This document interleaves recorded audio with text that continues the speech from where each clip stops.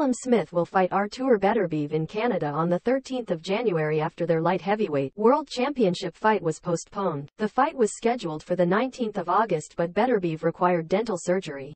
Smith is the mandatory challenger for Beterbiev's WBC belt, but the Russia-born Canadian also holds the WBO and IBF titles. The Liverpudlian will be the underdog, with Beterbiev boasting a 100% knockout record in 19 professional fights.